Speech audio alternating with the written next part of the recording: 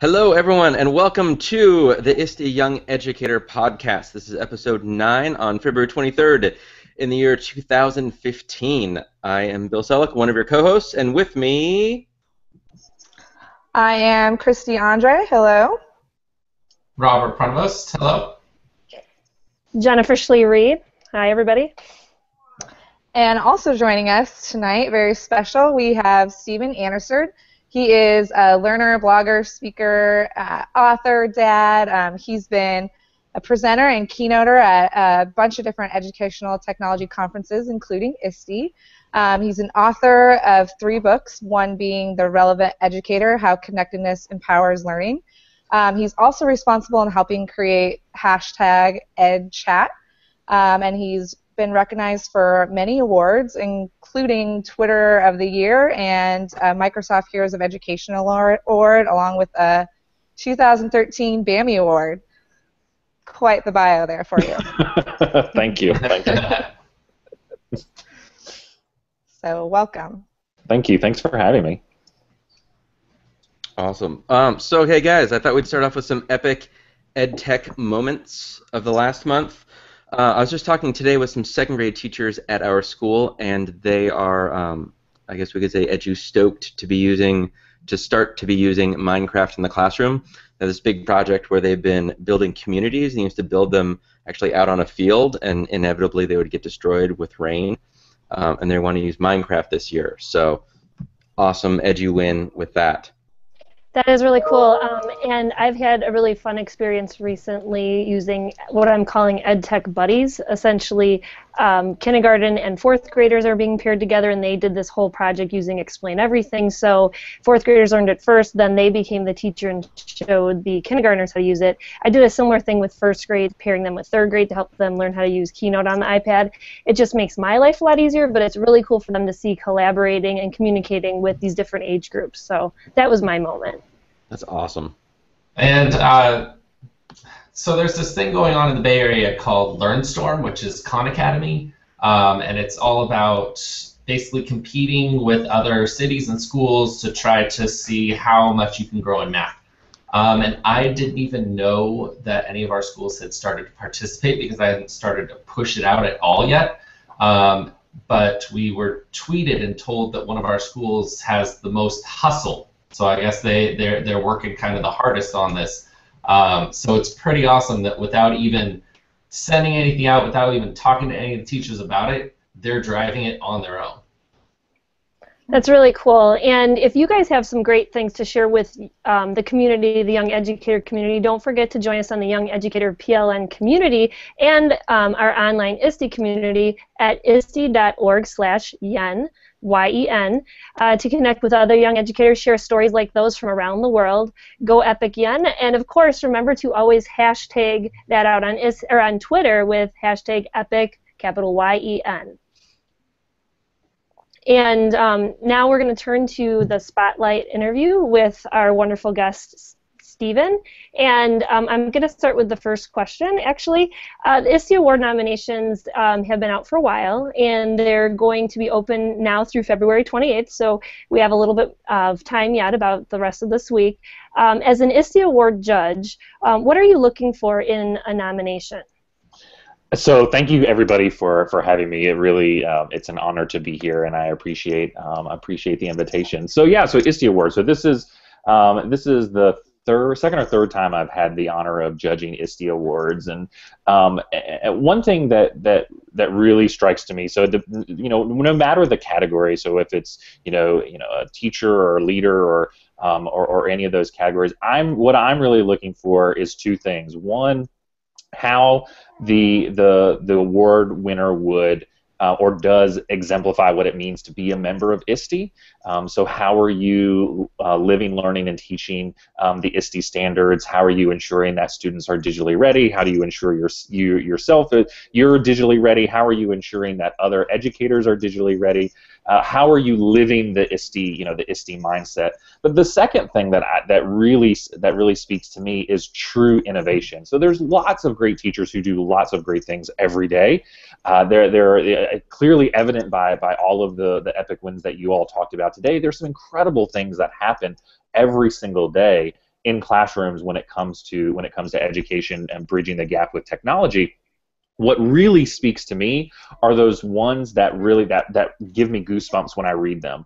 That really speak to the way that teachers are innovating in their classroom. They're really truly doing something different that has a major impact on the learning for kids. Or if it's a leader, how that leader has empowered teachers to do something different that they couldn't do before, and how they exemplified themselves bridging that gap with technology. So I really look for those ones that really stand out. Again, there are plenty. Everybody who applies, for the most part, is a wonderful educator, or they wouldn't be nominated. But what I really look for are those truly innovative educators, or those truly innovative leaders who exemplify what it means to do things differently when we talk about there's a need for doing things different in education. Fantastic. Yeah, good answer. Good answer. So I have a little bit more of a personal question. I see that behind you have a whole bunch of lanyards from a whole bunch of conferences you've gone to. And so I'm guessing you probably have a big collection of bow ties to go with that, given your bow tie now and the one on your profile picture as well. So how many do you have, and what's your favorite one to pull out at a conference? So I get asked a lot about bow ties, but I probably have about 30. But what's more, what I think is, I wouldn't say impressive. My wife definitely wouldn't say impressive. I have more shoes than I have bow ties. I'm addicted to Tom's shoes. I love them. I love the way that, when I'm up on my feet all the time, presenting or talking or doing stuff. And I absolutely adore them. And then, buying one and then sending one to someone in need is also a huge benefit. But so I love, this one is one of my favorites. I have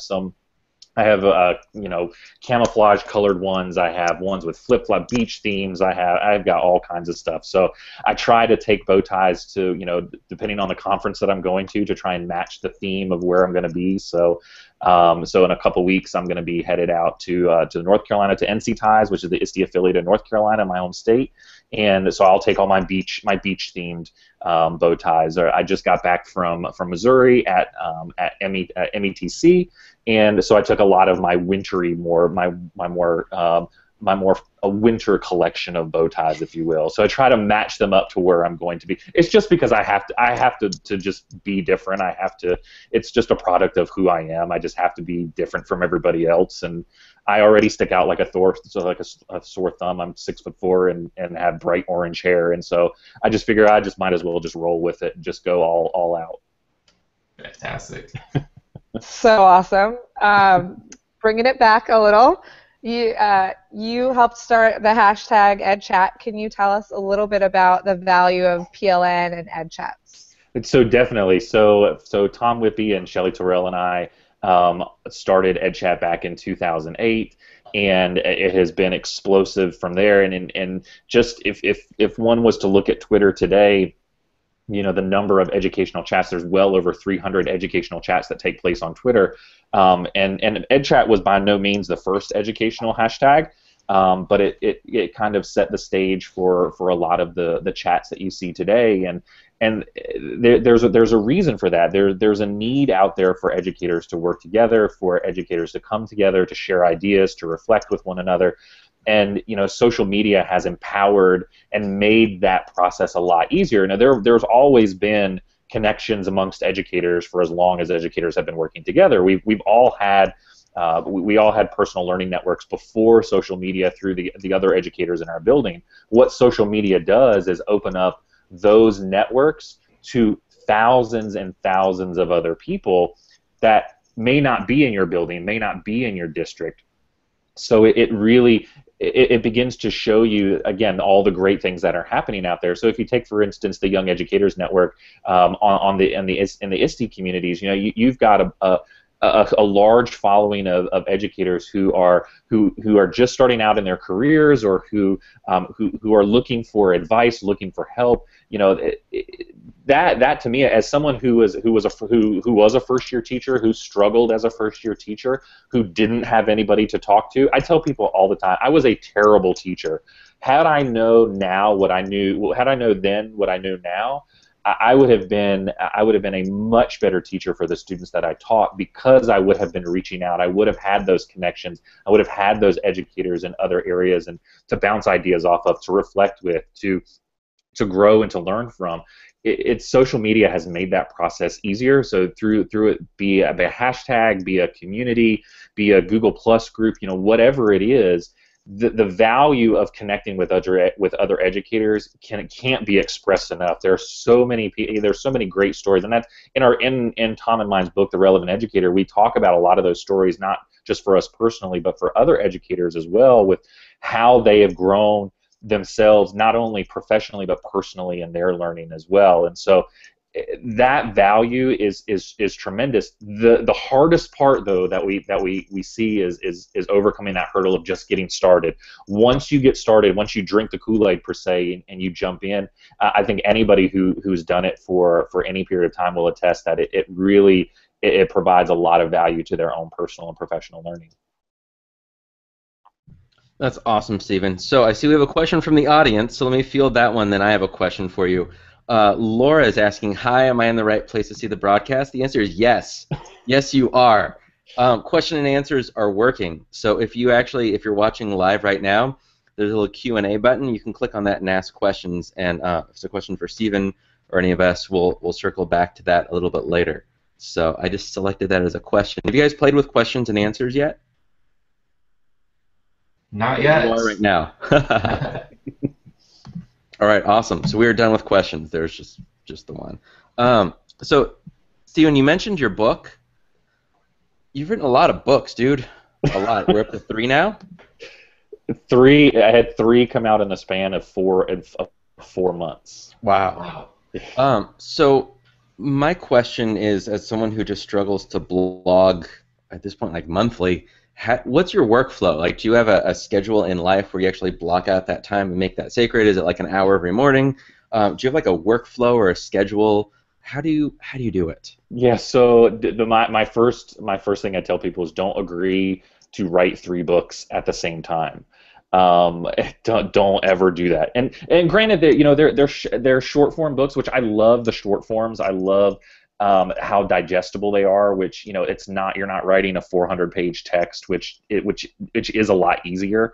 But for me, I have 2 young kids. So I have a 5-year-old and an 18-month-old, and my girls, they go to bed, and I spend time with my wife, and then everybody goes to bed, and then I work, and so I will stay up really late and work, and then I get up pretty early and work, and so it just depends on what I'm working on. So with my books, what I did was I tried to work on it a little bit each day, because I knew that my deadlines were coming, and I'm not one of these people who works well under pressure.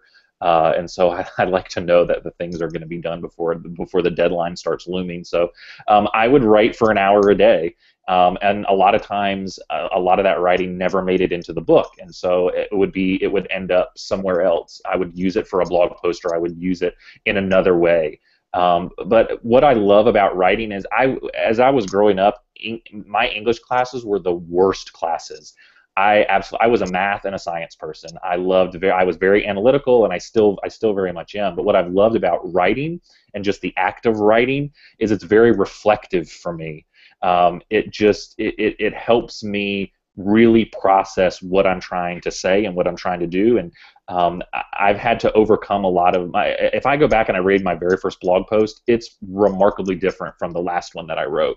And it's not that I've become an expert in writing, it's not that I've become even any good, that anybody wants to read anything I've written, but it's, for me personally, I feel like I'm able to better articulate what I want to say through my writing. And it's just do it. Just if you have an idea for a book, I just got asked this the other day about writing books. If you have an idea for a book, write it. Don't wait for somebody to say, hey, will you write us a book? Write it. And with the beauty of self-publishing and being able to put things online yourself, you can do that right now and offer that up to the world and share what you're learning. And the same thing can be true for kids. So if you have something you want to share, a lot of people are blogging now. Turn your blog into a book. If your blog has a theme, take that and turn it into a book. You could have something there that the world needs to see. So just write. Just figure out a time that you can do it. Set aside the time and just write. That's awesome. All right, I'm going to start writing. But not tonight. I'm on a podcast tonight. I'll start tomorrow. Which I said yesterday. Maybe you could write a book about procrastination. I could, yeah. Or a book about podcasts. That's actually a good idea. Let's do it. All right, thanks for joining us tonight. We'll see you now. So actually, I have a follow-up for you. I don't know if it's your latest book. I don't even have them in order. But you're talking about content curation. Mm-hmm. And I read it almost as like taking professional development and personalizing it. What are your thoughts on that? Like, how do you accomplish that? How do you actually make it, you know, just instead of this, how do you drink from the fire hose? Yeah, so a lot of teachers don't know yet that they don't have to learn what their district has prescribed to them in terms of their professional learning.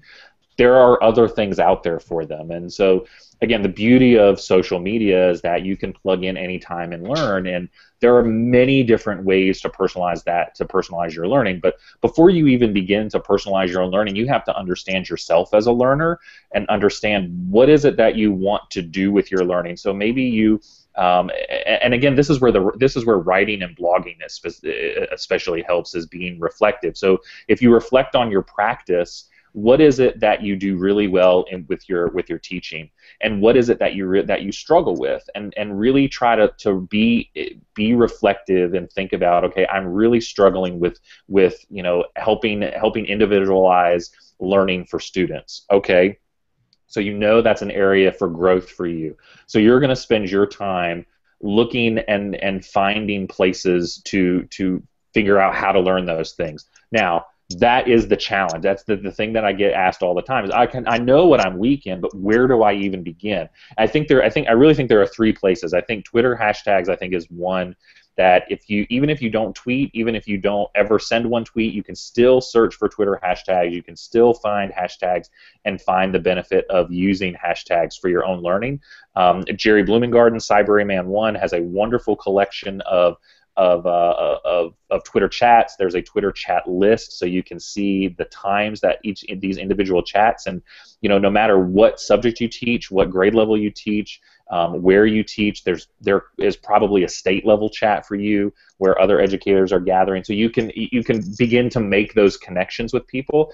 Another I love the ISTE communities. I think those are a great place, but a lot of professional organizations, whether it's ISTE or you know, many of the other specific professional organizations, have a lot of those communities, and so plugging into those communities and engaging with other educators in an asynchronous way could be a great thing. And then I'm a huge fan of EdWeb. I love the EdWeb webinars. I think they're wonderful.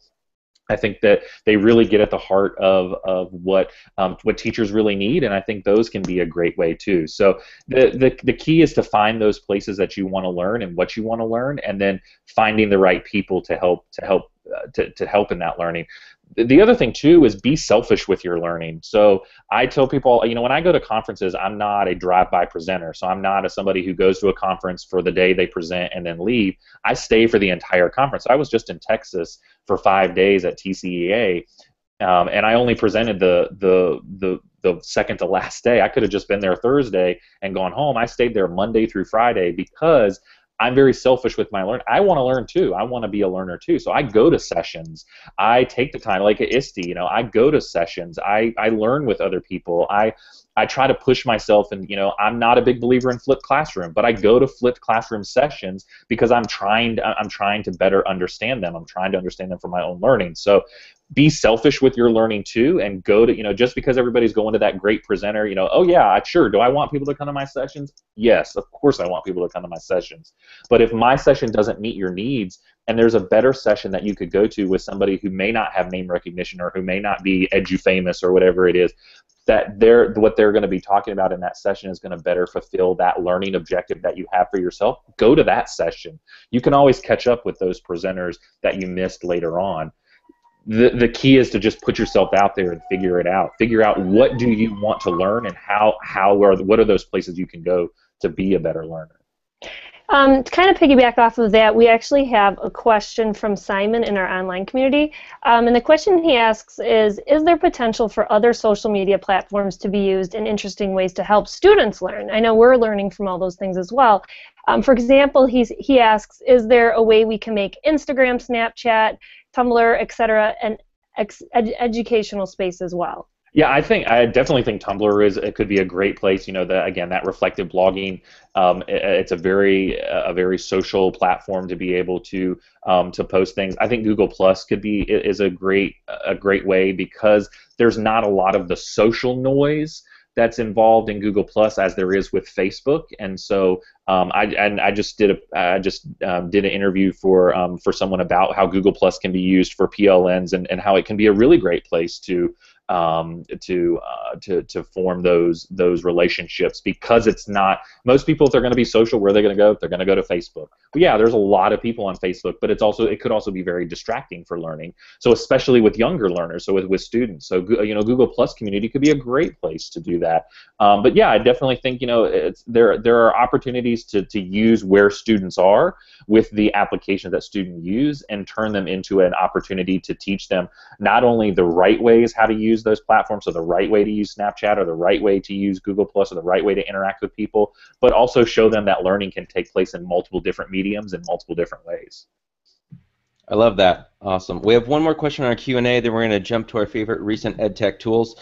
Educator Tom Whitby asks, how is it working with that dynamic, passionate educator Tom Whitby? Aww. Dude. All right, we're done answering that question. Can I plead the fifth? I will go on. I love Tom to death. Tom and I are getting ready to fly to Dubai. Tom and I have a crazy knack of, when we travel together, we like to fly on 17-hour flights together, and so he and I are getting ready to go to Dubai for a conference in the middle of March, and I relish the opportunity because it's a chance for us to just sit and talk and plan things together. And I love Tom as a business partner. I love Tom as a friend, and he's one of the best things to ever happen to me personally and professionally. Awesome. Robert, I see you're first in our next segment, favorite EdTech tools. Oh, yes. So I'll just flash it up real quick. So my favorite EdTech tool right now is Moonshots in Education by the amazing journalism English teacher from Palo Alto High School, Esther, I believe it's Wojcicki. So definitely it's all about blended learning in the classroom. I just started reading it, but definitely it's one to check out.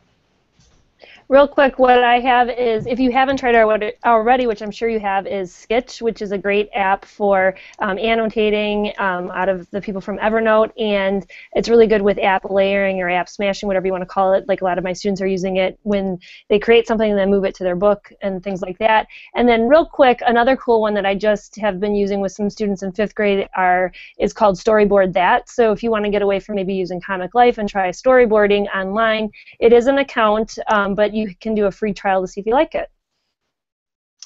Mine would be VidStitch, and the reason why I like it is because it's a great way to explain things, because you can have you can do like a little collage of your pictures, and then you can also have a video in there so students can kind of explain their thinking with the pictures around them. Just a cool one.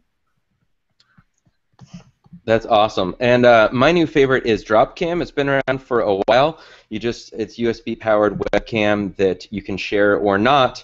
And up in our tower at my school, at Hillbrook School, we have an owl with a nest, and we climbed up and dropped a Dropcam in. So there's a live feed right now of owls at my school, and they have 9 eggs. It's crazy, right? 9 owl eggs. They're barn owls. Like, I saw owl eggs today.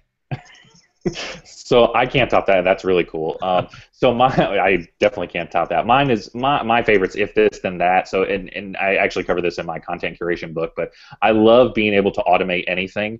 So If This Then That takes they're called recipes. So you can take apps are how things happen on the web, and if something happens, then something else will happen. So some crazy ones that, some pretty basic ones you can do is if someone tweets a picture of you, it'll automatically get saved to your Dropbox. Or if someone posts a tweet about you, you can save it to a spreadsheet. There's all kinds of those mundane things to do, but some of my favorites are if you have like Wemo lights in your house, you can set it up so that if somebody mentions you on Twitter, your lights flash.